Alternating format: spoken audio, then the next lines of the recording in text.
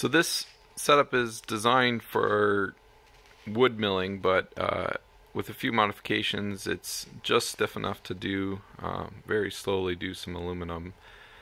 I have it running on 80/20 extrusion, but it's designed to run on any flat table and be able to be removed if necessary, if you need to use the table for other things.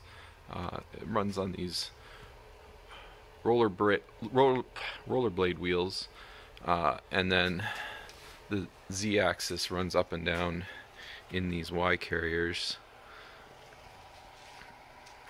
The X-axis runs on a trolley across two of the bars.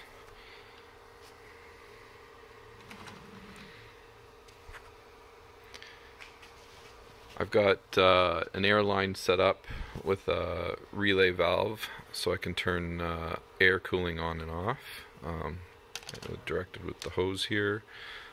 Likewise, the router runs through a relay so it can be controlled by the software. So the control board is in here.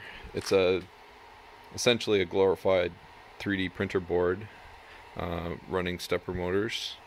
And then there's a Raspberry Pi in the back that allows me to queue up and provides the interface for the web tablet.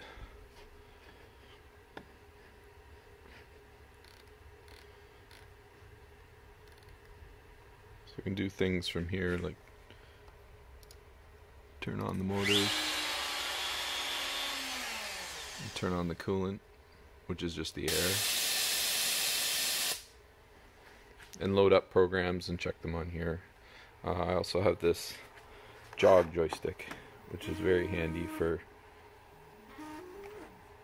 setting things up. The firmware is auto homing, so it'll square itself